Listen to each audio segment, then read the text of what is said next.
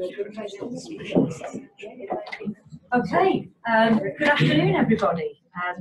Welcome to the Canaries in the Coal Mine session, and I'll be explaining what all that means. But I would first of all thanks everybody for coming. We had a session this morning which went very well, although we were interrupted by a fire alarm, so hopefully that won't happen this time. If you can't hear very well, or you need a bit of assistance with your eyes, there's going to be an online demonstration later, so you might want to come forward, see how you go. Anyway, thank you for coming along today. My name is Maggie, and I'm the manager of the board's function which relates to trust investigations, and I'm also looking after a function which is based on risk-based regulation, and I'm going to tell you more about that later. And I've worked at the board for 11 years. My colleague Shalene is a trust advisor. She's been with the board for 15 years. And when you contact the board, typically through registry or telephone, it will usually be Shalene who you talk to. So some of you may recognise her name and now recognise her face.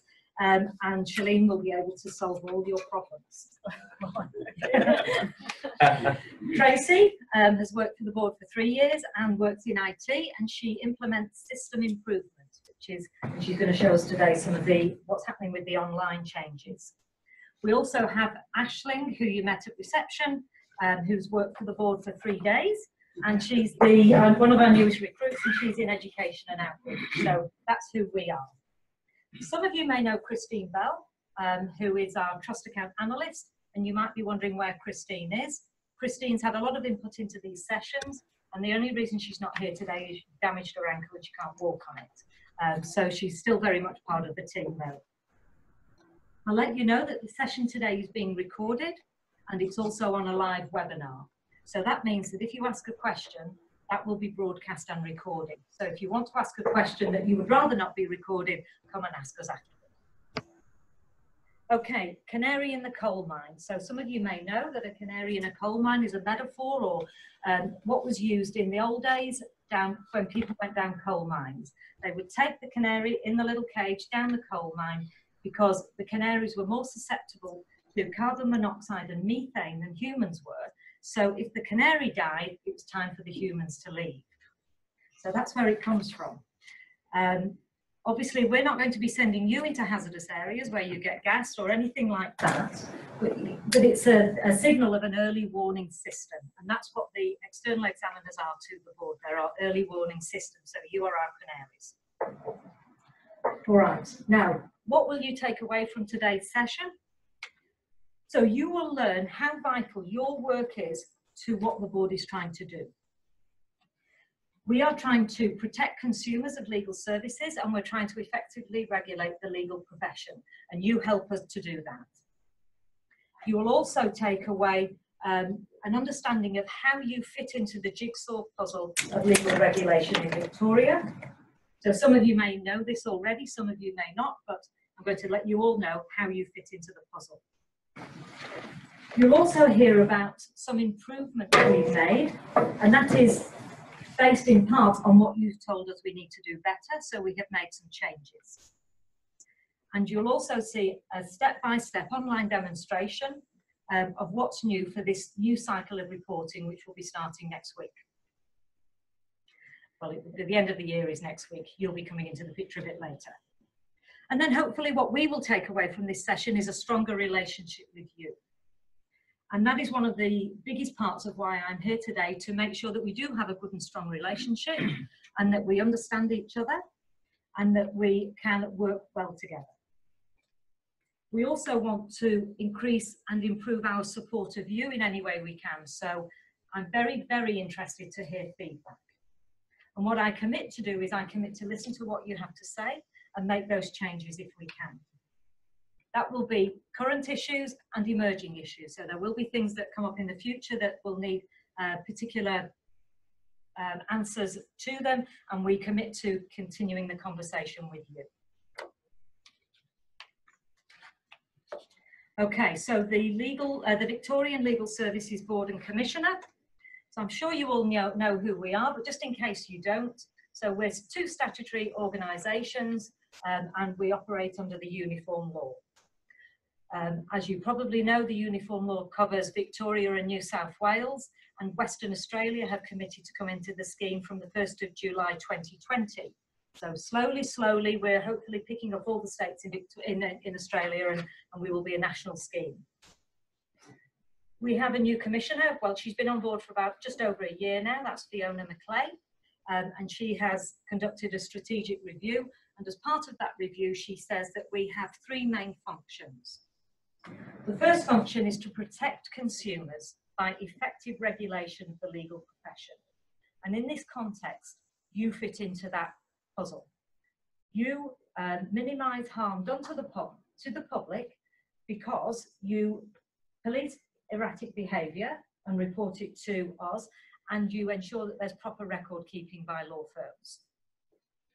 The second thing we do is we manage the public purpose fund, and that enables effective regulation to take place. Now, that's not something you particularly have a role with, but the public purpose fund invests money that comes out of solicitors' trust accounts, and it pays for things like Victoria legal aid. So that is a huge component of access to justice in this state.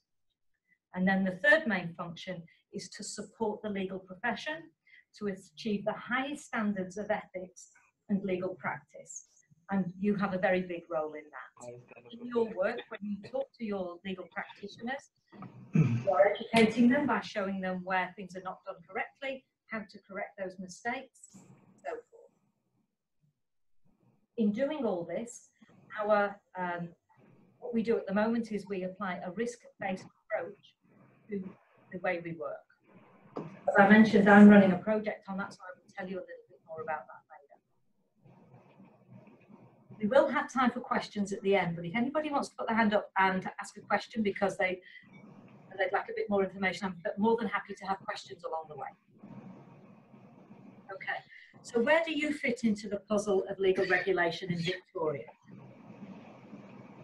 So as I say, you fit into the overall purpose of strategy by helping us both protect consumers. Because you go on a routine cycle once a year to visit, sometimes that is the only investigation that we practice. We used to do, the LIB used to do, try and see every firm on a 5-year cycle. We do not do that anymore. Consistent with the risk-based approach, those firms who are doing well, you are the only link more than that law firm. That's a pretty important thing. The other part of your role is to teach, to remind the lawyers, about the rules to help them comply. Finally, you let the board know if there are you do that typically when you do your external report. And they will look at it, but also you can let us know outside of that side of the I'll talk about that later too. Okay, so the risk-based approach that we are adopting, what happened was risk-based regulation is something that is common within a lot of regulatory bodies, both in Australia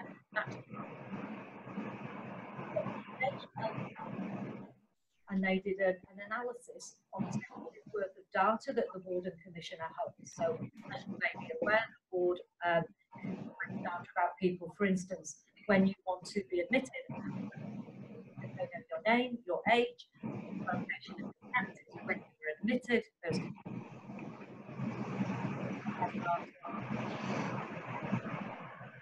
disciplinary findings about you.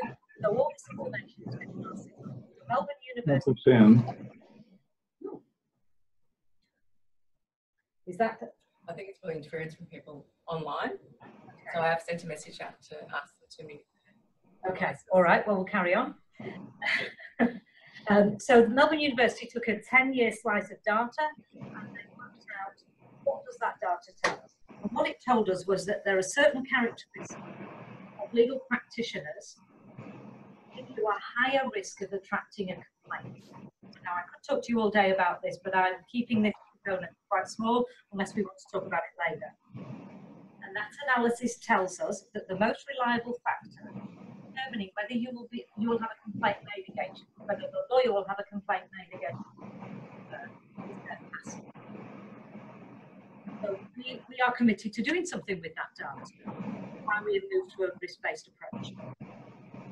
So from the characteristics of lawyers themselves, as I say, their age, where they practice, their complexity and so forth, we can look and we can make what we call prone score. So that's the risk of a new event. It means a score out of 100, which is how likely are you, lawyer, to have a new complaint? So what happened in last year's study, when or part C as it was called then, looked at that, put that information together with the prone score of the particular law firm or lawyer, and that made us determine what we were going to do. So that is our risk-based approach, and we will do the same this year.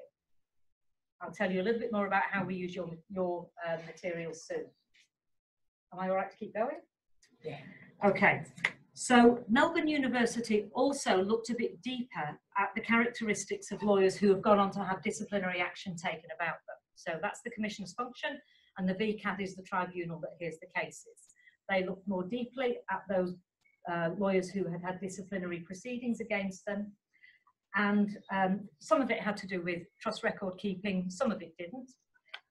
But the information, although it's not routinely collected, it's extremely telling. And again, we want to use this information. The way we've termed it is we've said these are red flag moments. So when we see a red flag moment, we know to look more closely at the lawyer and what's happening within the practice, because the data is telling us that kind of person tends to go on and get into more trouble along the way. And we would like to build a bridge at the top of the hill rather than send the ambulance to the bottom. So what are red flag events? So things like delaying in completing work. It shows you that the law firm is struggling a bit, and that can be submitting their parts A and B. That's delaying work. It could also be delaying their legal work, of course. It could be drug and alcohol abuse. Those are red flag moments that have come up through the tribunal decisions. You not being able to get in touch with those lawyers to make your appointments to go and see them, or indeed their clients not being able to get in touch with them, or the regulator not being able to get in touch with them, or then pushing back to the ATO when the ATO wants to ask them questions. This is a law firm that's not working in the way we would like them to work. And it might, of course, be that it's just a small blip, and that's fine. So if that came along, we would have a look at it and see what was going on. So I'll talk to you a little bit more about how you might be our eyes and ears in relation to those red flags. So what do we do with the information when you provide it? I don't know whether you know this or not, but I think it's very important that you do understand what we do with your the information from your hard work at the law practices. So you upload the information into our system, and then we have a look through to see whether any rules have been breached. If we find that there's lots of practices who don't breach any rules, which is fabulous, they've obviously got things running well. If there are some practices who have breaches in there, we will look at them and we will determine whether that's a serious breach or whether it's not. And then we will look at their prone score and determine what we should do following on from there. So if you are somebody who has had a disciplinary history and you've committed something in the medium range, we will probably more likely look at you than if this is the very first time you've committed a breach and it's in the medium range. So we take a sliding scale. The things that we would look at in components of, we would look at the prone score, but we would also look at what else we know about the practice, because sometimes we come across information that's not strictly within the bounds of information the board collects. And it might be things that the lawyer or their own staff has told the board about. Sometimes we get reporting by staff members. It would be their disciplinary history. It would also be their practice history, how they, if it's to do with trust record keeping, how have they been keeping them in the past? So for instance, one of the things that we looked at last year was we said, this person has committed a medium range offence, and they've also been late in submitting their parts A and B, and this is the 5th time in a row that they've done this. So that person will certainly get a closer look than somebody who has a cleaner history. And that, you're nodding in the room, and that all makes sense, of course. So what do we do then? We then engage with the law practice. If we've decided we need to, we will engage with them. We might just telephone them. We might exchange emails with them. We might ask them for more information and documents. We might ask for a trust investigator to go and attend the firm and have another look more closely at the particular problems. And then what might be the outcome of that? Well, it will depend. If they're a firm who have been able to correct their problems, that's fine. They just go off and carry on with their business. It could be that the matters are serious enough and they become a disciplinary matter, so the disciplinary team will have a look at that. And from that, it may be that conditions will be put on the practicing certificate, perhaps to engage a bookkeeper. That's a typical one. It could be re-education. We might ask them to re-attend the trust account course, or it could be education actually into anything. It will really depend on what the problem within the firm was. It could be that we'll take away their trust authorisation if it's really not appropriate for them to have it because they're not keeping their records properly. Obviously, we work through this carefully with them. But we very much appreciate you for the work you do in giving us that information, so thank you. I thought I'd show you, explain to you a couple of instances where this had some application. This is where you were one of your fellow Canaries was in the field and gave us some information. So the first case study is quite a sad case study actually, and this is lawyer C. And it may be one of you may recognise this person. So we first heard about this person C because his external examiner telephoned us to say he could not pin this lawyer down for an appointment to go and check the records to do the external examiner's report. We tried to contact him, we had trouble, and then myself and a colleague went to see him. And when we attended the practice, we found a man who was clearly confused and he was not able to retain information. He had a mental health condition. He really was not fit to practice at all. Unfortunately for him, no family member had recognised this and stepped in. No colleague had recognised this and stepped in and telephoned the board to let them know there was a problem. When we saw that that was a problem, the board had to appoint a manager to his practice. So that's really the death knell of the practice. He was a sole practitioner, there was nobody else to take over. But the trust records were in real disarray, and the matter files, his legal files, were also in disarray, which meant that when the manager was appointed, there was an awful lot of work to do. Now, this happened about 18 months ago, and this manager is still working through the files, partly because there are some legal practitioner liability committee claims going on, some negligence claims going on because of the poor handling of the matter files. The bill so far is $172,000. And that is something that the board will look to the lawyer to pay because it is his business. Whether he can pay it or not is another matter. But it's an extremely sad end to somebody's career. But it was the external examiner in that case who let us know that there was a problem so that we could step in and take over the firm. That's what happened. A slightly happier story is lawyer H. Now again, the external examiner did their reporting and they let us know that there were some record keeping problems. I think in that case there was quite a lot of dormant balances sitting around. So that came through, and that particular lawyer had some disciplinary history. He had some disciplinary findings made by VCAT about him. So because of that, we decided to engage a bit more closely with him to find out what was going on. Now, when we asked him questions, again, he was slow providing information. He didn't explain how he was correcting things to us. So again, that was a red flag for us. So what we decided to do was conduct a compliance audit. So myself and my colleague attended him. Now, a compliance audit is a power that the board has to attend a law practice, and we can audit any part of the running of the firm. In this case, we just really wanted to see what was going on and what the problem was. What actually happened was, it was a very, very good session with him because we sat and spoke to him and he opened up and he explained his problems to us. So that was terrific. One of the particular failings he had, which he described, was that when somebody tells him that he's made a mistake or done something wrong, he gets very offended by that. So then he sticks his head in the sand, which just makes the problem get worse and worse because it's not being attended to. So then, understanding that that was his particular problem, we could try and work with him to come up with some solutions to that. And in his practice, he had some staff members who were quite skilled. So we suggested that he set up a program where they could assist him in particular files which were getting delayed. You can imagine that you can have an audit process that can flush these out and get on with them. And he also had a mentor, but he wasn't really using the mentor properly. So again, when he felt like putting his head in the sand, instead of doing that, he gets on the phone to the mentor. So that again is a matter that's ongoing, but at least H has the possibility of coming good and carrying on with a successful business. Actually, the other thing I didn't tell you about Lawyer H was that, which I found it was very sad really. He was working 7 days a week, but he was only taking home $50,000 a year. So he really, really needed to turn things around. So it was good that we were able to help him do that. And it started with the external examiner report.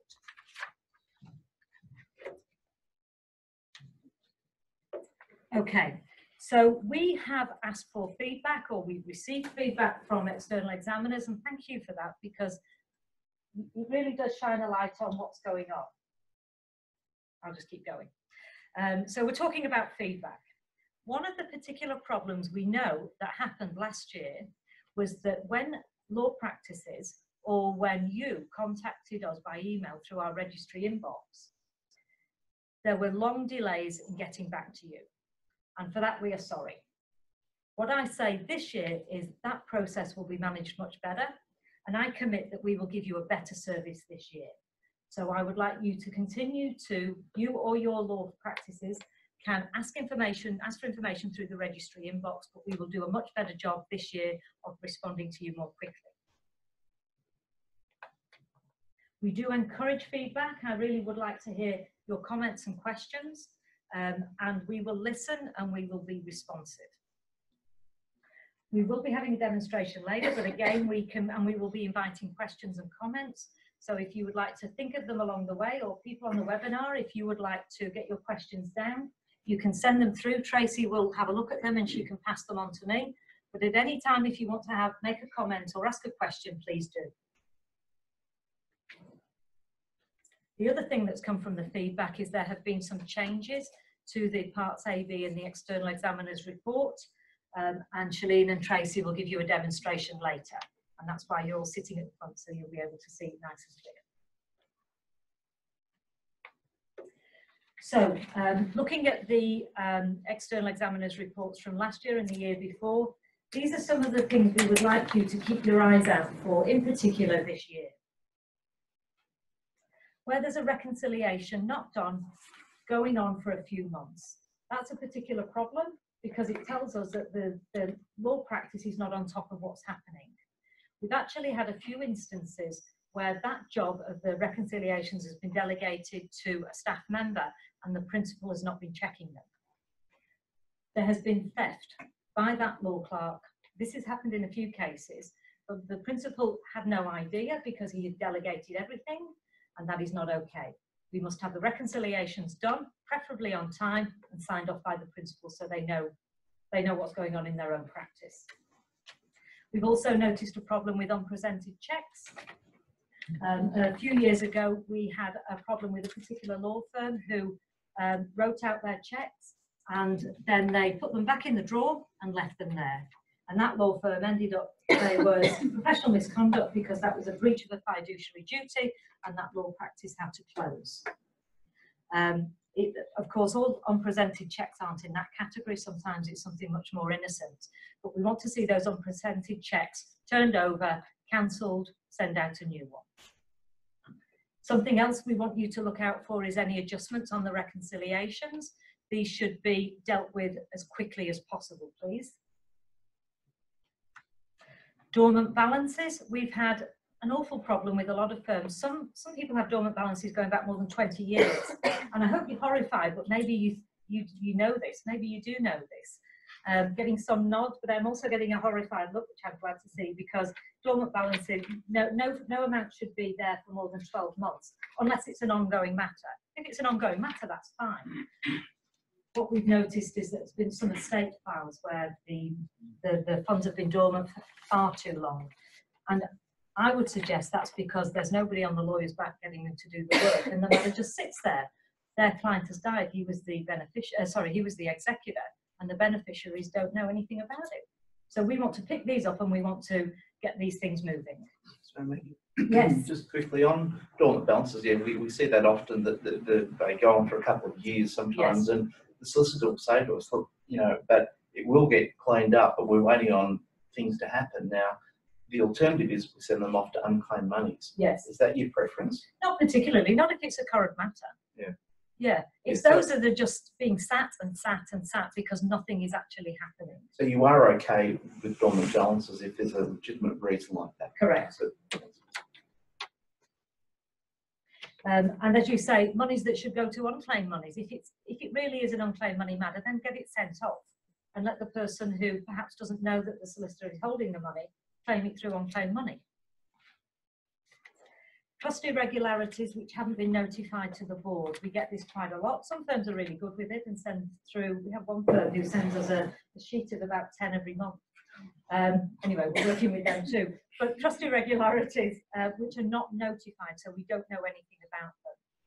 All law practices, so the practitioners, the principals, and in fact any solicitor in the firm who knows about a trust irregularity should notify the board. That's their obligation. We find oftentimes that the 30th of June statement hasn't been sent out to the client. And I know if I was a client, I would want to know what was happening with my money, and law firms must send those out. So if you could keep your eyes out for those, please. And then the final one is what used to be called buffer accounts. So ledger accounts in the name of the law practice, which typically have either fees that are going to the law firm or money that they don't know where it is. They don't know who it belongs to. And I know that that can be a problem, but the preferred way of dealing with it is to have it on the reconciliation. That is what we would prefer.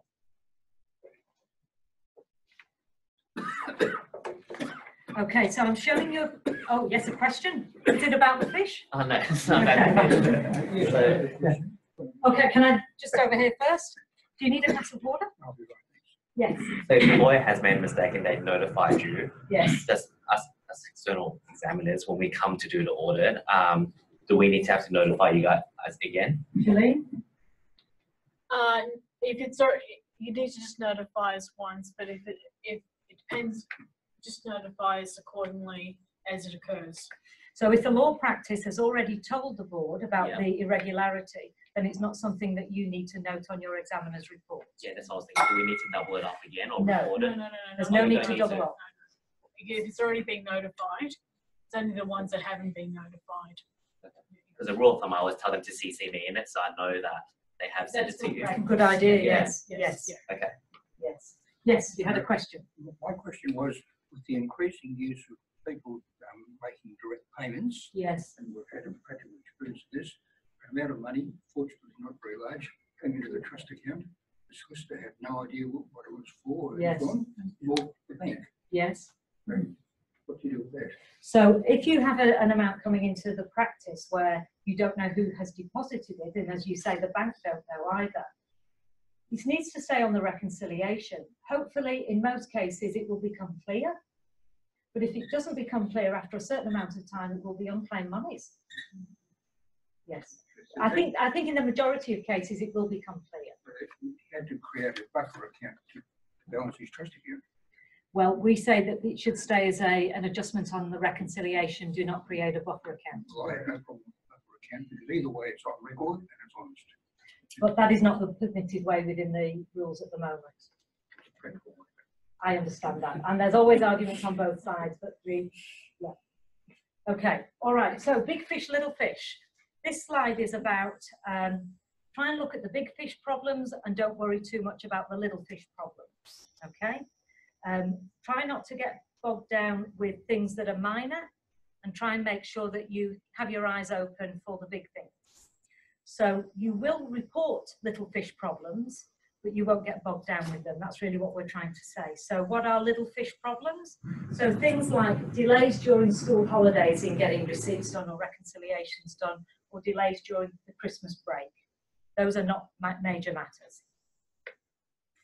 If the law firm has a bookkeeper, but the bookkeeper doesn't come in very often, which means sometimes things get delayed, the fact that they've got a bookkeeper puts that problem in the little fish pile. Where there are minor balances under $20 that probably should go to unclaimed money, if that's the problem, that's a small problem. We want to focus on the big ticket items. Minor technical breaches, perhaps where the checks haven't crossed out, where it says all bearer. Don't worry too much about that. Of course, as I say, you will report it, but it's not the biggest of deals.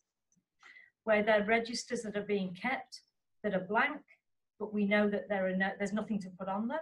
Again, it should be marked nil, but it's not the biggest of deals.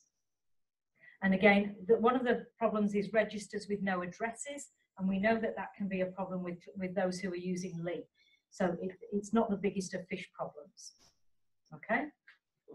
So think big fish, little fish. Okay, so current things that are on our radar for the board and the commissioner, and also we work closely with New South Wales, we work closely with the Law Institute here, and we work closely with the Uniform Commissioner, and we are going to start working more closely with Western Australia.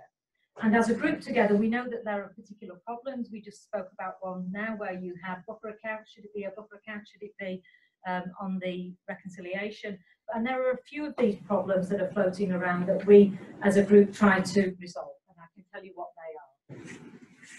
So with e-conveyancing, where law practices are dealing with PEXA, the question is the money that's coming in trust money when it goes into the PEXA source account? What type of trust money is it, and therefore what kind of what role or what action does the lawyer have to take when receiving that money? This is an issue, and that we are trying to resolve at the highest level. Rules that don't take into account modern technology, I might say, and when I say modern technology, I mean VPay, which has been around quite a long time, but it doesn't give you the ability to write down the BSB and account number. So that's actually a breach of the rules. We're trying to sort that out at a higher level. It might be a rule change, we'll see, but we're working on that. Intermixing of money when money is received for disbursements. So you may typically get a lump sum that goes into the trust account, but actually the disbursement is office money, not trust money. Typically with those things, we say if you clear it up pretty quickly, it's not a problem. Take that money out within a few days and that's fine. Or if the client's dropped it into the wrong account, take it out pretty quickly and that's fine. But the intermixing is another issue that we are dealing with and thinking about. Where there are registers with no transactions on them, there's some inconsistencies between the different states that we want to address. Christine was telling me that in Victoria, some of the rules have changed with the State Revenue Office in accepting unclaimed money. So we'll be having a good look at that and seeing what we can do there. Because sometimes rule changes or we can influence other government departments. And the EE course itself, there's a review of that, and that's being dealt with by Shalene here and Marco Zanen, who's slipped into the back of the room, who some of you will know, as well as New South Welsh people and the Uniform Commissioner. They're all looking at that as part of an EE course review. So those are some of the things that are on our radar. Okay, so I told you that I've got a question, yes. So with PEXA, yes. I noticed they always charge fees on their accounts. So it goes into the trust account and they take fees from there. And I know you guys are against taking fees from the trust account. It's meant to be redirected to the office account. And I talked to PEXA and they don't allow that. Marco, do you know? Can you add anything? It's probably similar to the lawyers, because typically the lawyers fees come straight out of the PEXA transaction itself. So the thing is, has a service been provided? Probably has. So yeah, That itself is kind of like intermixing money as well. Yeah. Yeah. So I'm sure it's one of the things that Marco will now write down and talk about at the EE, because he's on that working group. Yeah, because like when you see the breakdown of PEXA, you see all these fees coming out. Yeah. On that breakdown, and it's come directly to the trust account. So that's something that I wasn't comfortable with, and I talked to PEXA about it, and they couldn't find a solution for us as well. Okay, so do we have an answer, or will we come back to you? We'll come back to you on that. Thank you. Would you mind leaving us your name? Of course, yeah. Thank you. Okay. All right. So we rely on you. You are our eyes and our ears. Sorry. These questions are pertinent to all of us. Yes. Instead of just answering the question, Okay. could we all be? Yes. All right. I'll do that. Part of the answers. Thank you for your feedback. Good idea. All right. So you are the board's eyes and ears, and we would like you to let us know in relation to some of those red flag moments but we would also, so in particular, I might suggest that you let us know if you see ill health in a practitioner. I don't mean just moderately, you know, just the flu or something, but if you know somebody's perhaps going into hospital to have some major surgery, and particularly if you know that there isn't support networks or other lawyers within the practice who can step in if needed, please let us know. If you see financial difficulties within the firm, if you happen to see that, we would like to know about it, because that's indicative of a law practice who is not managing very well. And that is the escalating problem that the Melbourne University found when they were looking at those VCAT decisions.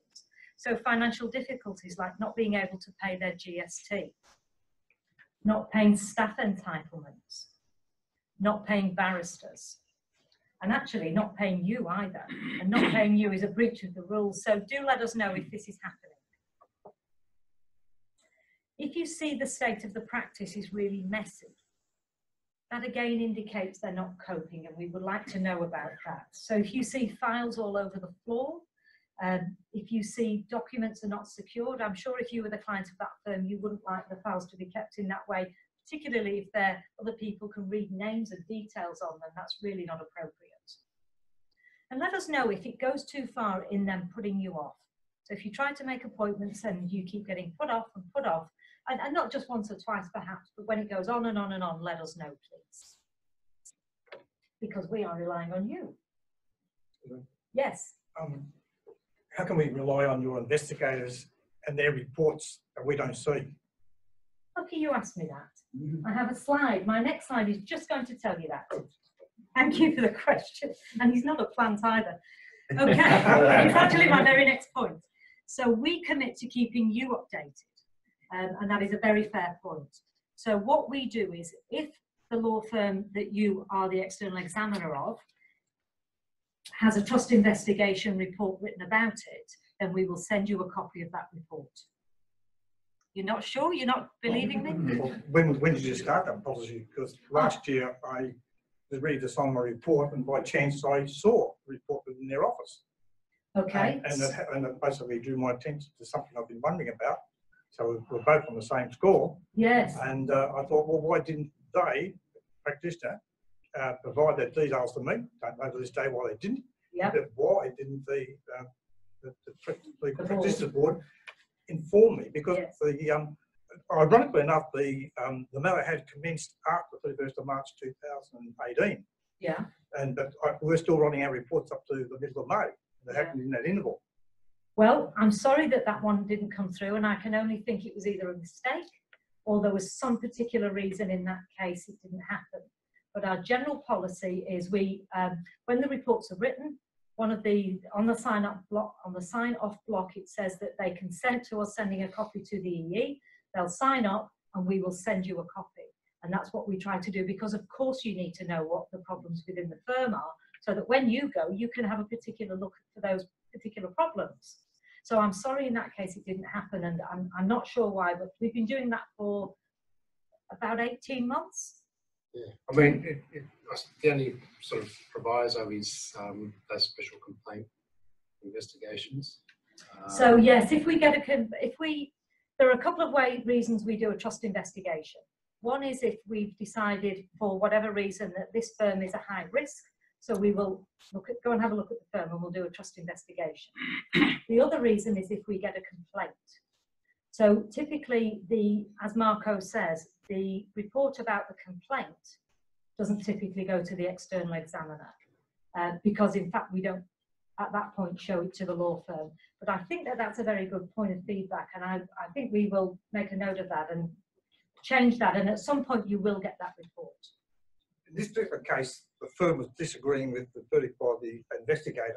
Maybe they refused. And so therefore, maybe that was the reason. But as I said today, I still haven't got the report from you. Yes. So by chance I saw Well, it. without consent, we feel that we can't do that. Well, we are external examiners, and we should have access to all records. So I beg the question, why don't we get it? Yeah. Did the law firm give you a copy? Well, I grabbed it, yes. I mean, I saw it and said, that's mine. So you solved the problem in a practical way. So No, by luck. by luck, yes, I appreciate that. But certainly that's what we're trying to do. We're trying to make sure that you are in the loop and you do know what we've been doing in the trust investigation space. Thank you. Thank you. Just on that point, Yeah. I suppose under Australian auditing standards, forgetting about the rules, when you do a planning meeting, you're actually meeting with the trust account manager and the principal. One of my questions is, has there been any investigation? Yes. So that's fundamental. Before I sign my opinion, I've got a subsequent event requirement under the auditing standard, mandatory to ask for that. So if there's something that happened outside the trust account period, Yeah. it should also be disclosed. So Do you ask if they've had a complaint? Of course. That's a fair question. Yeah. So that's good practice, but we're Yes. not doing an audit here, we're doing an examination. Yeah. Yeah. My reputation is undermined by personal standards. Part of the reason I got was the fact it was outside the audit financial year. Okay. And my answer was, well, basically, until the day I signed this report, it's still part of my events leading up to the Yeah. subsequent events. Yeah. So they had their reasons why maybe they didn't tell me, but basically I had to point out to them that that this was part of the requirements as far as I was concerned for an auditing good practice. Yeah. Good. Following on from that, Yeah. shouldn't, I'm passing it back to you people, Yes. shouldn't you periodically prepare a newsletter and email to all of us the problems that you've identified or found in examinations and so on during the year? Basically, I'm not saying this rudely, Yeah. I tend to think that we've been kept in the dark a bit. Well, I really hope that sessions like today can start that better conversation between us, and that's what I would really very much like to do. So something like a newsletter is a terrific idea, and I certainly am the manager of the team looking after that, and that is something that I would certainly take on board, yes. Okay, so as I say, we send the investigation reports when we have consent, and we will also provide you with feedback when you give your external examiner report and there are serious problems. We'll give you some feedback as well. We commit to doing that. So what I'd say to you is, if you have any concerns, contact us through the registry inbox, which I think are the details you already have. Or you can telephone us.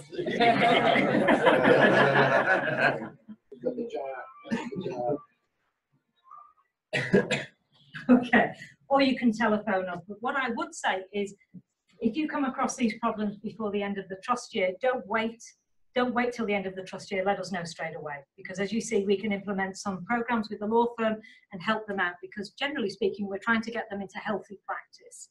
I've got an issue, Yep. I don't know whether I should step back to a question time or not, the intermixing of money. Yes. There is a very good argument that the clients should never know the details of the solicitor's office account. Because nowadays with people paying so much online, Yes. and they need inadvertently, trust monies can be paid into office account. Yes. I think it's better to have all the monies paid to the solicitor go into the trust account. They can then segregate it. The ones I've got, I've always been very honest in that, and I've watched it carefully, and there's no problems. Then they can transfer weekly, daily, monthly, or what have you, from trust to office. But if it goes, the way it's being forced now, is a greater chance of trust money going into the office account directly. I've just had a review on one solicitor, Yes. and his checkbook is going rusty. Everything goes all straight into the trust account. He hardly writes a check for the whole year. Yes. And I think there's a real danger in all this direct paying and depositing. Okay. Well, I mean, I don't know whether anybody has a comment about that. I mean, we can take that on board, and you know, there are a lot of things that don't work necessarily well. Sometimes the rules don't fit in the way that you would hope them to fit. But anyway, but thank you for your comment. So Maggie, Yes. I think the issue is that solicitors are doubling up all their transactions if it's going through the trust account and then through the office account as well. So I accept your point. It's a good one because it would minimise the possibility of intermixing. Mhm. But I think from the firm's point of view, they just want to get paid straight to their office account as quickly as possible. But isn't there the danger of there also being non-trust money in that then goes into the office account? and you've intermixed in that way. Sure, but there's doubling up of all the accounting as Yeah. well. Yes. These solicitors want to retain the old system, which we've been using for 50, 60 years. It's never caused a problem.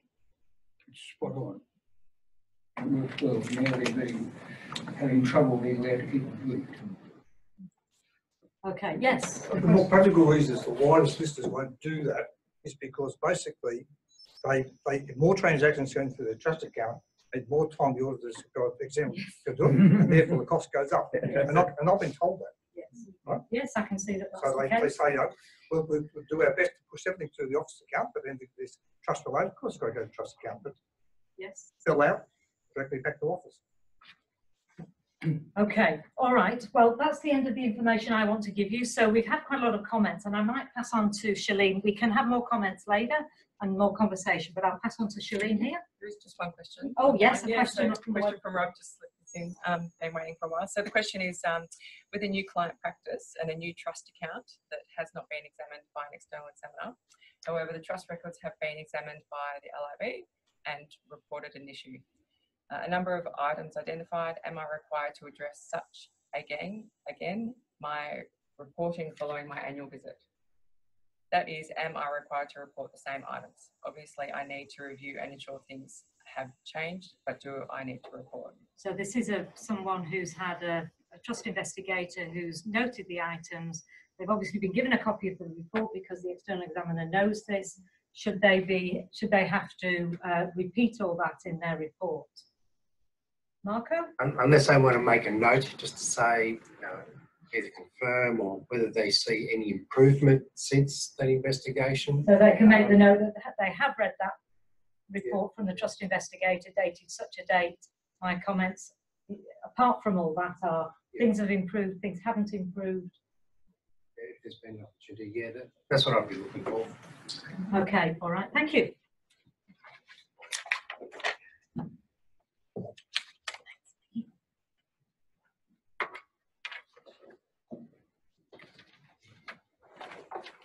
Okay, I'm just going to briefly talk about the external examiners working group and improvements to the online lodgement forms, and then I'll go into a demonstration of the parts A, B, and the external examiners report. So the external examiners group takes feedback from both states, which is listened to at the highest level, and the working group consists of Christine Bell, Marco Zan, who's at the back there, and myself. And we also can, in conjunction with the New South Wales and the Legal Services National Commission, we consult with each other and look at making, at the moment we're looking at making improvements to the external examiners course. We have also been consulting about the form, the online form, where New South Wales had requested Part C just be referred to as the external examiners report. So that we will still, Victoria will still take references to Part C. So improvements to the online lodgements. It's a new modern look, and it is now device friendly and browser friendly, so you can now use it on mobile phones or tablets, etc. There are new notes to clarify definitions, which is just by clicking on a question mark. I'll show you that in the demonstration. The main questions that have changed in Part B relate to the deficiencies and overdrawn ledgers. And these changes have flowed through to the external examiner's report. The questions in the external examiner's report have been clarified, so it's now more yes/no answers. As you are the eyes and ears, we have made changes to the breaches box. This will allow you to paint a picture to explain the situation. You will be required to document the law practices response and what they are going to do in the situation, do so the situation does not occur again. Logic has been put into the back end of the external examiner's report to resolve issues around the, for example, the ability to say there are unrestored deficiency when there was no deficiency. The changes to the layout will assist our office to identify quickly concerns that you may have. So before I go into the demonstration, does anyone have any other questions or comments at this point in time? So you have some on the webinar? Yeah.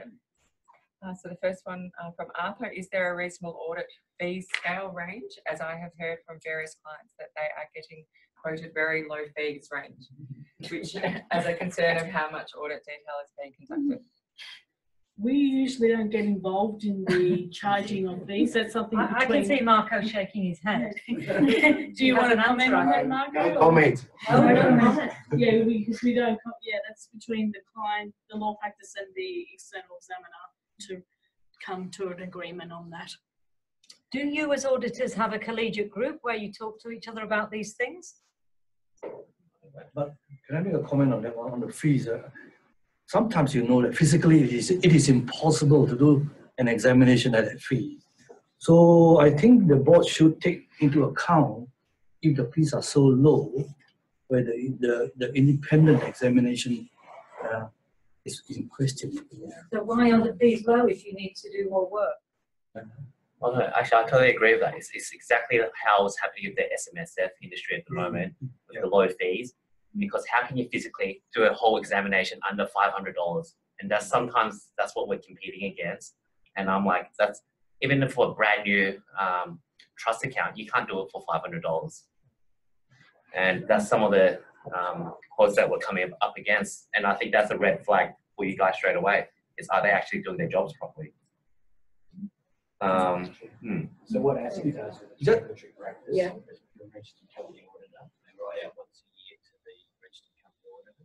They ask them to send back their top 10 clients, get the turnover of the company audited and the audit fee. So that would be something pretty easily that you guys could do on the audit. We're supposed to Okay. from a second tier firm, and we're competing with signatures for hire, very low ball. Okay. Go to the practice. Okay, so this is something quite new for me actually. There's another comment at the back. Yeah, because when you look at the last external examiner's course, the kind of work, the kind of material that we were given, and the kind of planning that we need to do, you should be able to think how much work need to do before you need to start the examination. Yeah. And if you don't want to do a systematic and proper examination, some of the fees quoted are just impossible. Okay. So therefore, the board has got to take this into account in terms of what kind of quality examination that need to be done in order to be able to produce a good ear and good eyes. Mm-hmm. Okay, So, well, we'll take that on board. Yeah, so I mean, so is there a case for a peer review process? That doesn't So Marco's solve the comment. fee. No, I'm Yeah. just asking. No, but if the work's being done, fees are fee. But if the work isn't being done, then we can question it. I don't know. I mean, I guess that's for you to I think review. If the they- fees are low, then I guess it's your job to have well, what it's not if the fees are low. Yeah. If the work is being done, there's Do more we have a I don't chance. think you get the job unless you quote well. Yeah, but it's a chance. There's higher chance for them to not do the job well if the fees are that low. So then that's where I guess there's certain benchmarks. There's an obvious red flag here for the board because where you've got practitioners who have a number of trust account audits and they don't find breaches, Yes. I suspect they're the ones which are actually going in and doing the lowballing, and it is happening. And, Okay. and I've just had a couple which have just clients which have left and they've gone to somebody, they're city-based clients, and they've gone to someone who's 50 kilometres away as a practitioner. So I suspect something like that's occurring. So would you be happy to tell me who they were? Yes. Thank you. I'll take that information from you. We might move on from this one because that is perhaps something that their working group would be interested in. There are just a couple more questions online. One from Peter. What is the opinion on surprise visits now that there is hardly ever a check in the mail? Surprise visits are no longer done anymore since the introduction of the uniform law. It's just a one year annual examination. So there was under the old Act surprise visits, but no longer under the uniform. but I mean, yes, the records only need to be examined once a year, but how you conduct that examination is still your prerogative, I say. It's still up to you how you want to conduct that annual examination. Now, it may be over 2 visits. It doesn't necessarily have to be over But one. it's no longer called surprise. You can go anytime you want, or you can inform the client that you're coming. But in the past, from the previous act, that you are not supposed to, and there are certain specific provision to do that. Yeah.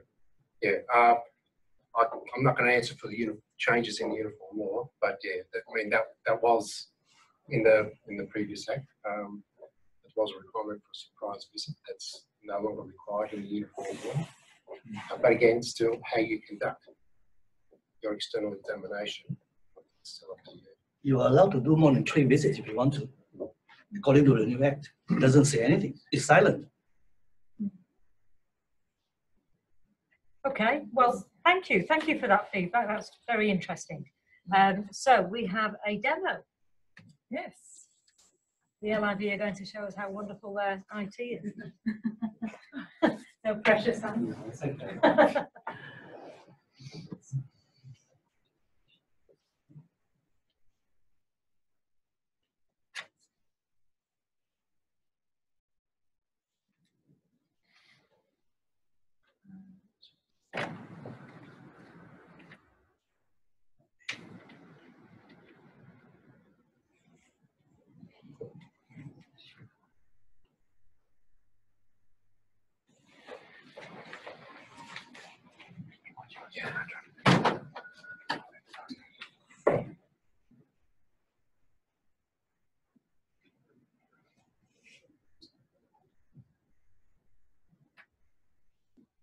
So we can carry on with the questions while this is happening, if anybody else wants to. If there's anything else. Well, I have a problem. Yes. I lost one recently because they said I was too dear. I had to train the bookkeeper. They employed a Yes. bookkeeper who didn't know what to do properly. Yes. I spent a lot of time training her, and then his solicitor's tax accountant Yeah. told him that his audit account was too dear. Yes. So he wrote to you people, he just gave him the green light to change. And Right. no one contacted me to find out why was my account so dear. Yes. I had every Yes. every inch of what I chose was documented. Yes. I think you people must support the audience when they're actually voting. Okay. Yeah. Okay. Getting there. I'm getting there. Okay.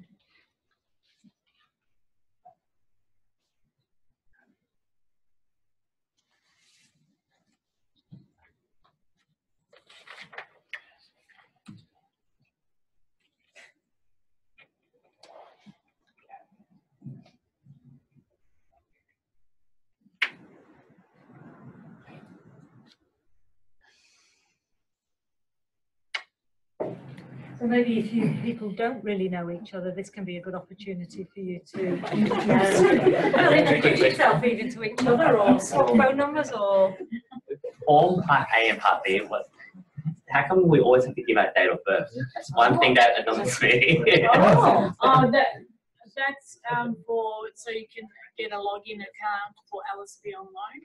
Yes. So the so practitioners to identify you properly. Yeah, so because practitioners also have to give their date of birth as well. No, not on the Form A and B. No, to the board they do. We know their date of birth. There's no date of birth on the forms at all, nowhere else. So when a practitioner is registered with the board, they give their date of birth, and that Form A and B for Hold on, external. I understand. Yeah. And they're given a practitioner number, so that's a unique identifier. So that number appears on the Part A and Part B, which behind it sits their date of birth. But it's just a way of identifying you to make sure we know who you are. To the actual external examiner's form. Correct. So Yeah. the ones that I sent to my That's just the clients. ones. If you've already given it, you don't need to give it again. So long as you're already registered on the database. Oh, so I can leave that blank. Yeah, you can leave it. You don't always have to give it. If this is the best thing you've taken away from today, you'll be happy.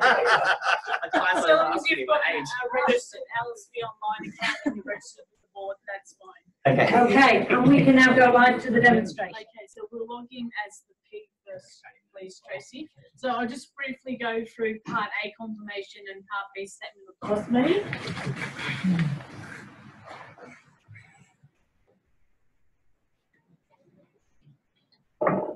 So you just, you always click on forms or either up the top there or down below. And yeah, that's here. So we'll go into this law practices part A first.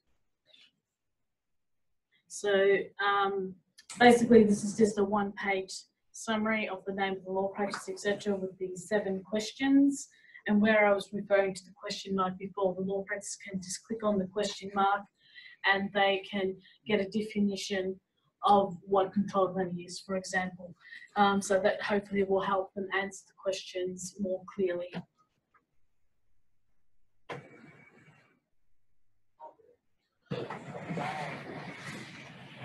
So we'll go on to part B now.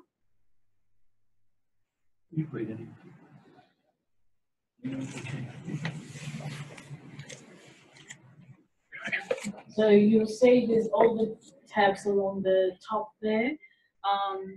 It's unusual that you'll have a law practice with every single tab, so but that just helps you identify if they've missed something, that you just need to go back to them and say, hey, you haven't revealed this information about specific power, for example. So the first one is just a summary page for the law practice, which also has the external examiner details. And one question, and then the summary of the trust account and statutory deposit account details. And then the next tab, which is the trust and SDA. So that's got the 3 boxes that must reconcile, which is the general trust account, cash book, and the trial balance. You may sometimes get queries from the law practice saying they can't reconcile them. So, you know, your assistance is appreciated. So then you've got the questions in relation to the deficiency report and the overdrawn and dormant balances. So there's some additional questions there. And then the usual maintaining of the trust account and the area of law, which you don't need to examine. That's more a survey for the board. So that, yeah, and if we go to controlled money, so that has similar questions. Again, the maintaining of it, if it's manual or computer, and again, the area of law to which that relates to. Again, that part you don't need to examine.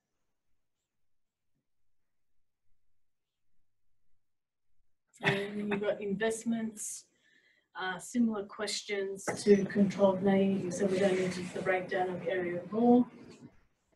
Then you've got specific power, nothing new there, and other.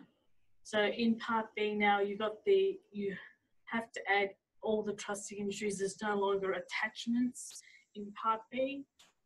So you can add up to 40 trust signatories, and then you've got the 2 questions in relation to Register of Powers and Estates.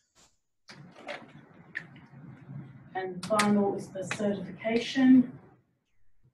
So that's just, how that all the accounts that they've maintained, and the registers, and that they've kept the records in accordance with the law and rules. And that completes the outlay of part B. So now what we will do is log on as an external examiner and complete the external examiner's report. So you can either go up to forms at the top or on the green bar. You select on the bar and then you hit create.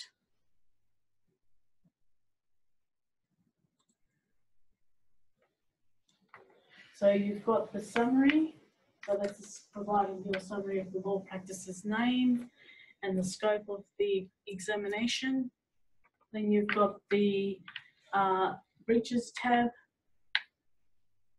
So you can add a breach, you say yes or no. So we're saying yes in this example, and you click add, select the relevant section or rule reference, and you can put, it's got scope to put in information in the 3 boxes below as outlined.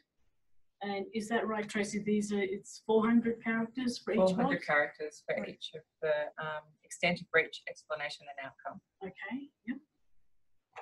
Thank you.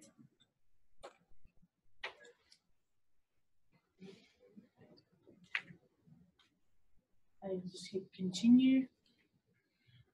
What you also may just, if you see down the bottom here, if you find that, that there has been a problem with Part B, you may want to save the draft first and then go on restart Part B, and just letting the law practice know there's a figure or something they need to fix up in Part B, and then you can continue on with your external examiner's report.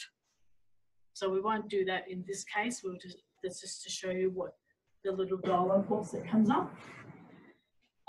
So then we'll go through, so we've added a breach. You can add up to 40 breaches. So we'll go on to the next tab, which is the opinion tab. Now we've basically outlined these questions as yes/no questions. So the first one we'll just say yes, and yes again, and this, yeah, that's yes. And the next one, production of records, yes. And this is, it should match with what's been mentioned in Part B.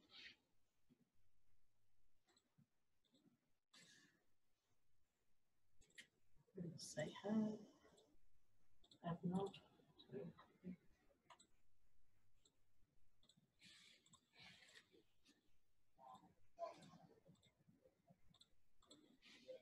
And then we've got questions in relation to the deficiencies. So we'll say yes, and this, the DLR is designated local regulatory authority, being the board or the New South Wales Law Institute. And we'll say no to this question and no again. This is where you can add where there's been deficiencies. So you put in the details in relation to the deficiency, the date, name of the account, what the description, the reason why this occurred, and the amount.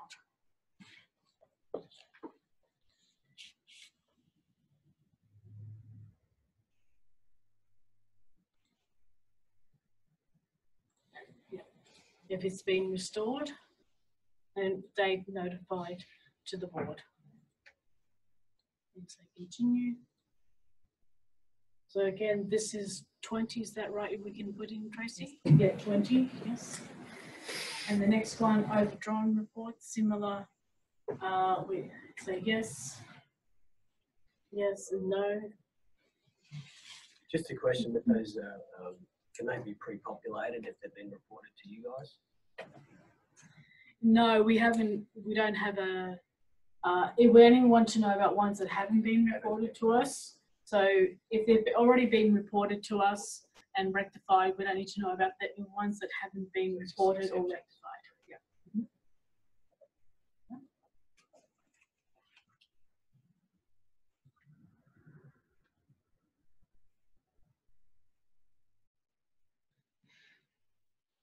Okay. If the dormant balances, have they been attended to? And final comments, if we say yes, and now it opens up another dialogue box, which is this 1,000 characters, Tracy? Yes. Yeah, 1,000 characters that allows you to put in there. So there's no room for attachments in the external examiner's report either. So if we had to write a longer thing, we just put please refer to attached letter. Well, they Try to keep it within the 1,000, but if it's a bigger problem, call us. call us, yeah. I will probably have or contact them just through that box. But you need to try and keep it, well, you need to keep it to 1,000. Unless we get your feedback that that's not enough, and we will try and do something about it. But I always like to have the option. Well, we're trying to cover everything on the online form. So if you've got great concerns, yeah, as Maggie stated, Let me be rude and say, don't get hung up on the online. It's more important to get the right information. yeah, I understand that. Take their comment. comment, oh, yes. That last section, which is final comments, I sort of wondered as to what you should put in there, but if there's a breach, you've gone through the breach, and if there's something on the borderline, you make a final comment. I think last year I got stuck on that. It said basically I have to go back and put it under a breach. Now, is that still the case? Or maybe it could have been just I know me. if you mentioned about deficiencies about being unrestored, that indicates a breach. But final comments. That might be something like the law firm is in a terrible mess. There's papers everywhere. Maybe those are the kind of comments. No, basically I tried to make a comment in there, Yeah. which is the matter I've referred to before, and I couldn't. And it kept on saying there was a breach. So you wouldn't allow you to type in a comment? No. And that's all I was doing. I'm pretty sure that was happening because I went backwards and forwards, and in the end, what I was doing was saying, well, you already know about it. Yeah. Why should I have to comment on it in that final comment thing? And I couldn't get it to work properly, so I went back and thought, well, it is a breach. That should not happen. And Yeah. pressed the button away it went. So, and then they came back to me and said, why did you do that in the report? Because you hadn't told us beforehand. I said, well, you didn't tell me. So we had a sort of a standoff. But I mean, so it was all to do with the fact that I was trying my best to basically do sort of something in the middle. It wouldn't allow me. So would you like a telephone call if that Yeah, should happen again? please and- call. Yeah, you can call the. I think that was sort of on the 14th or 15th of May. So I'll let you know. We're generally quite busy then. Yeah. And we can guide you through having problems with the online launchment. Guide you through. Yeah. Maybe it was the first year last year in the system. I thought maybe it was just a glitch in the system. So. Yeah, no, that shouldn't have happened. But yeah, so but if you have problems this year, just please call us and we can try and guide you over the phone. Okay. Yeah. Yes. The last year I had to submit a lengthy report, so I was asked to attach the report and send it to Trust Investigation at LSB. Yeah. Is that the normal procedure now? So send things, well, I don't want to get people confused with the different email addresses. The Trust Investigation box is my team's box. Generally speaking, use the registry inbox, but probably Christine Bell was in correspondence with you and she told you to use this other box. That's probably what happened. So just use the registry inbox unless you're in particular contact with somebody. Thank you. Okay, so and then you've got continuing on, you've got the disclaimer, and then we'll go to the final tab. In certification. So we just won't bother about the email address at this point, so we just want to show you what occurs if there's an error. So if you want to hit submit, please, Tracy.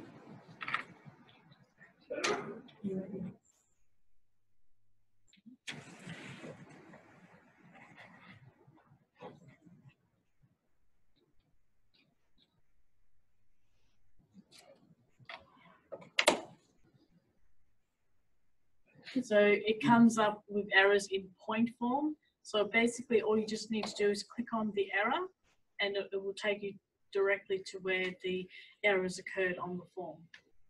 So you just rectify that accordingly. But if you do have any problems with the online form, please call us and we can guide you through it.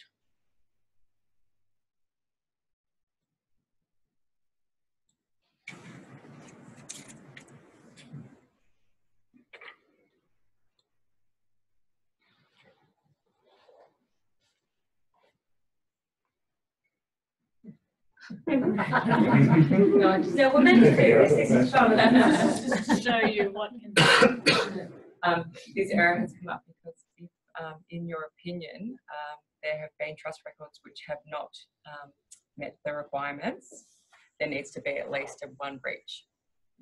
Yes. Just want to demonstrate that because there was no breaches and within the opinion the records have not met the requirements, then there needs to be at least one breach. Yeah. Yes.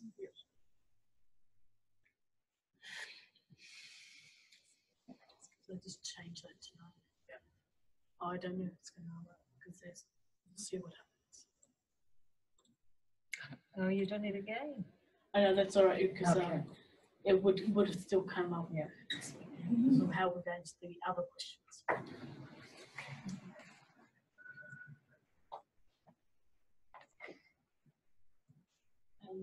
This should allow us to submit now.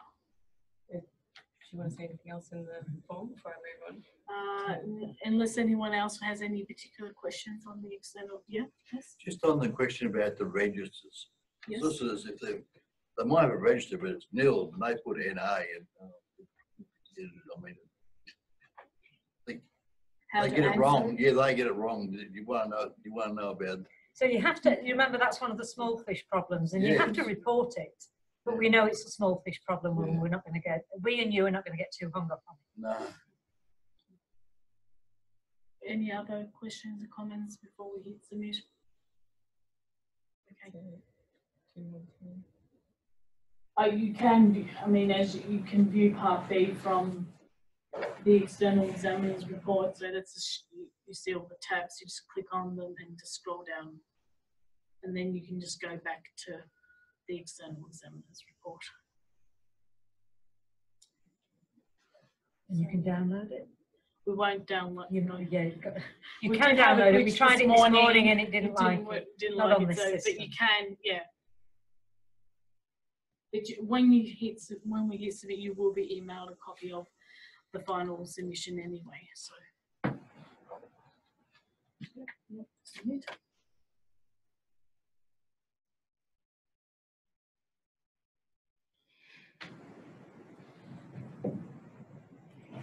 I'll just go back to forms and we'll just show that all is now complete. And just click on view if you want to view any of the items. Okay.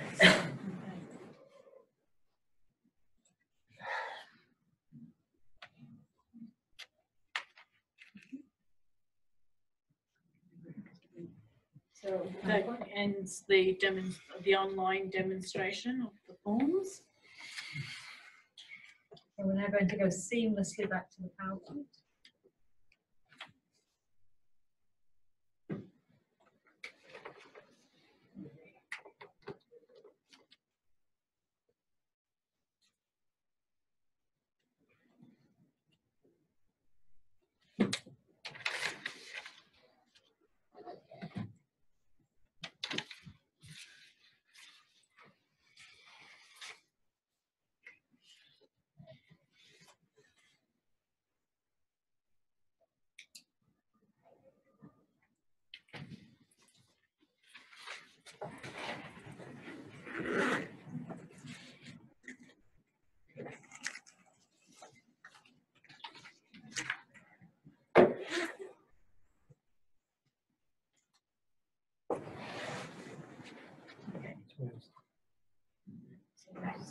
Okay, so these are important key dates.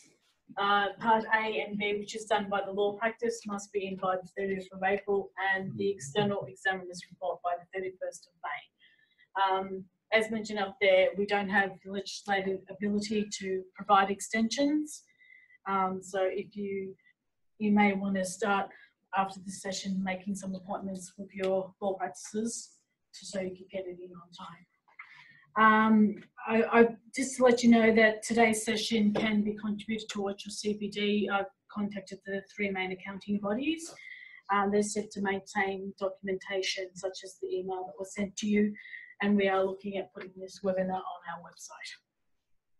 So you can listen to us again. Is there any other questions at this point? Yeah. For the sake of this forum, who chose the 31st of May, 1 month after basically we get the forms from the solicitors? That is totally impractical. Yeah, that's because we're in the middle of doing other audits, in the middle of the tax office requirements, and you give us a month to do that work. And take that feedback. Thank you. That's something that was decided by the Legal Services Council. It didn't, because we had changed the trust. The one we chose or suggested Yeah, either. yeah. Well, why don't you go back to the Legal Services Council and tell them to get lost?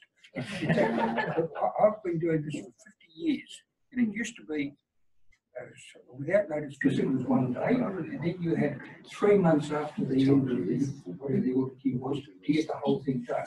Now you've got fucking so most solicitors don't get the stuff ready until later in the eight. You've got 1 month and a bit to do it. I try to do as much as I can beforehand, but it's crazy and it's irresponsible. You're not giving the auditors a chance to do their job properly. And if you want to get this done as well as it ought to be, you lobby them and tell them that more time is needed. It's absolutely bloody stupid. That's the only way I can describe it. Okay, I can feed that back to the. We do know that, but we're yeah. Will you tell them at a meeting of the auditors here, told them that it's not on the way they've done it at the moment. Solicitors may know a lot about law, but they often haven't got much common sense in There was feedback given to the Legal Services Board, and I know I did a bit when the changes occurred. And part of the problem was going to that 31 March year end. 31 October suited everyone a lot better, especially us auditors, right? And the practical reason I believe is that practicing certificates for solicitors are issued by the 30th of June. So they need to know that their trust accounts are in order before they actually issue the practicing certificates. That was one part of the reason. The other part is to be consistent with all the other states and territories of Australia. Yep. Yeah. So. Well, can I waste your time by telling you a quick story when I told you? When these new times came in and I realised just how practical it was, I made some telephone calls to New South Wales, especially a medium sized law practice up there. I said, how long does your auditor come in and actually go through your records? You know what he said to me? This is a 4-partner firm, 1 day. Now, I can barely sit down and have a cup of tea at the solicitor's office in 1 day. And I'm not too sure whether they're getting the same standard of audit up there as we've been trying to do down here. I think we need to take a stronger stance on that issue that has been taken so far. Okay. All right. Thank you. Yes, another one. Yeah. Yep. I've recently been contacted by some lawyers who've set up trust accounts in the last month. Yes. And obviously they're not on my list. So how long will it be before they get onto the system where I can lodge a form to see? Well, have they notified us that there's been, Well, they've just recently yeah, notified. they need to notify the board that there's been an open trust account. They've opened a trust account. Yeah, they've just And so that, are you going to be their external examiner? And they also need to notify us that you're going to be their external examiner. Yeah, that's in the process. Yeah. But I'm asking if that document goes to the board, how long before it goes onto my list of audit clients that I have to do that I can actually complete the Form C? Well, so if they the law firm let us know or your team know this week. Yeah, we should be able to hopefully within 2 weeks, because we need to be in consultation with the bank as well to confirm opening date. And then then that trust account will be registered. And so long as you're registered with that law practice as well as the external examiner, you should then be able to have access to the external examiner's report. Right. Yeah. If you have any queries, please just give us a call and we can see what's going on. There's supporting feedback online, certainly around the timeframes. We're in agreement. But there's also a question, have the LIB or LSB developed an updated EE checklist to be used in the conduct of our examinations? So there was a checklist available. Yeah, that hasn't, as far as I'm aware, it hasn't been updated. That hasn't changed at all, Marco? Not that I'm aware of. Yeah, that was something that was developed by the Law Society in New South Wales, and I'm not aware of any changes to it. Yeah, the same one as last time. That's still relevant. Yes, still relevant. Yes. Yes. Good question. Does anyone look at the matter file itself? You're asking your colleagues, do they all look at the matter files? It's required under the thing to actually look at the file and see, because they're supposed to keep all the trust receipts, all the registers that my clients kept them separately. But then in terms of the matter file itself, it's all the legal work. stuff in there. So people are saying yes, they do. Yeah. That's the only interesting part of the job. Not from attending seminars like this. So that's your, yes, your colleagues do. Yeah, because I think you have to check that they're maintaining the file. So like the only way is to make sure. Just the old ones you guys, under the old one, you're supposed to see if there's actually open up the matters, the files is being completed, there's actually work done. But under the new uniform law, there's actually nothing that says you're going to make sure they're, I mean, you got to make sure they're actually doing the work, but whether how much the thin, how thick the file, or how much the thin file is, how do you know that is sufficient work? That's true. Sometimes the file, they divide into correspondent files or other files where they have a litigation. So you don't really have to look practical, but for practical purposes, you don't have to look at everything. But the day-to-day correspondence is important in the sense that sometimes maybe a trust matter which is not recorded. You know, for example, a transit money, they can record however they want. Money is received, money is taken, but that is not probably filed up they don't require to have a register, so they don't have to file it separately. But normally it's maintained in the meta file. So that's one of the areas considered. The meta file may contain trust documents that we may encounter that we cannot find it elsewhere. Okay. All right. Pass back to Maggie now Yep. for the final. So we're wrapping up. We're on the very, very last homeward straight, and I won't keep you very much longer. But I do think it's really interesting if you guys talk to each other, because obviously you've got lots of ideas and opinions, and you can share information and assist each other. So I don't know whether you do want to have a collegiate group or even just swap emails or something at the end of the session. Sorry, why don't you try to ask people to put their names, submit their names to you to get an examiner's discussion group, working group going. There's discussion groups for lots of other issues. There's plenty of discussion groups for superannuation and all that sort of thing.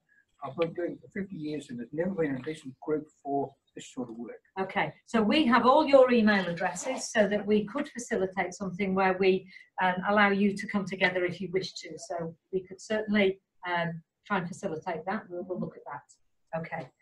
All right, well, I'm not going to invite any more comments or questions because we've had lots and we're now running out of time. But I want to commit to continuing the conversation with you in the best way that we can, and that's current concerns, emerging concerns, whatever's happening in the future.